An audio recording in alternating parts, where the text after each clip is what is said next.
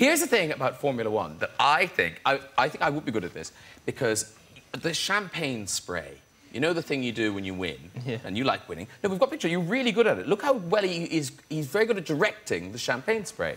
There you are. There's another one of you, I think. Oh, look at that. See, it's excellent. And here you are with Jensen.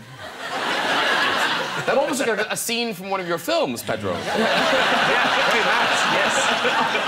Very much. Like, I'm so excited. So I've got champagne. Do you think, are you good enough, you better be, are you good enough that you could, like, direct it into my mouth? Could you get the spray into my mouth? Do you? Yeah, do you think you can? Okay, no, wait. No, wait. You are not. So, let me just, I'll open the bottle first, and then you can do the shaky bit. Are you being serious? Yeah. Okay. Good. Okay, hang on, here we go. Now, I'm told, if I do this properly, it should sigh like a satisfied woman. Hang on. Let's hear it. Oh. That doesn't sound like a satisfied woman.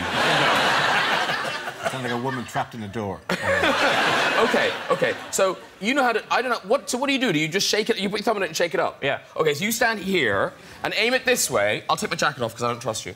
OK. OK, here we go. Should I soak him? No! No, try and get it into my mouth. OK. OK, let me just... Hold on. I'm going to spray it just here first so I don't get it all over you, right?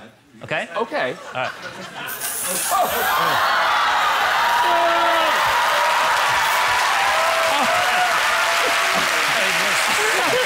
Delicious!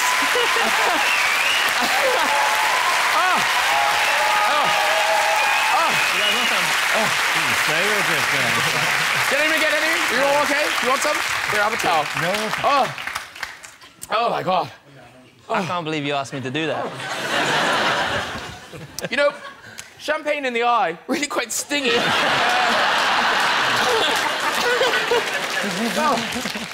But delicious. It was nice. I didn't even get you drenched. No, you didn't, actually. No, it was all head work. Well done. Very good.